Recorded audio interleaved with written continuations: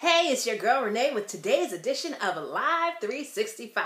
Today's topic, increase your fruits and vegetables. Now, if you are on a journey to healthy living, one of the things that is really important is that you increase your fiber intake. And vegetables are going to help you with that.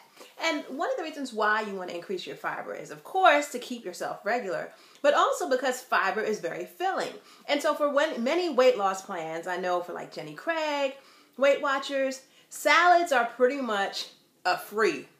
You can eat as much salad as you want. I mean, it's going to be virtually impossible to gain a lot of weight if you're eating salad. But when you're eating that, please be sure to pick green leafy vegetables. You might want to get some spinach, broccoli, romaine lettuce. Stay away from stuff like iceberg because iceberg lettuce is pretty much lacking in nutritional value and it's water. So it's really kind of a waste.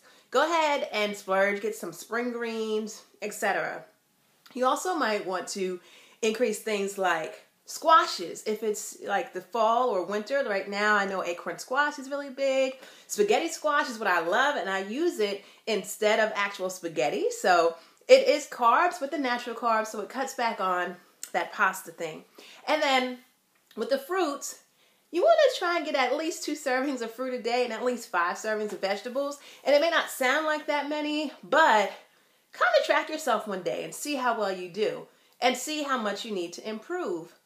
I think that by increasing both your fruit and vegetable intake, you will see that you're feeling fuller, you're not going to have to eat as much of the other foods, and you are more likely than not to see a weight loss because you're eating these fibrous foods that are going to fill you up. You're not going to have as much room. So that's my tip.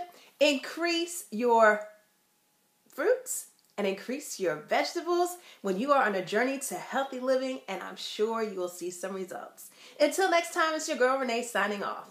Peace.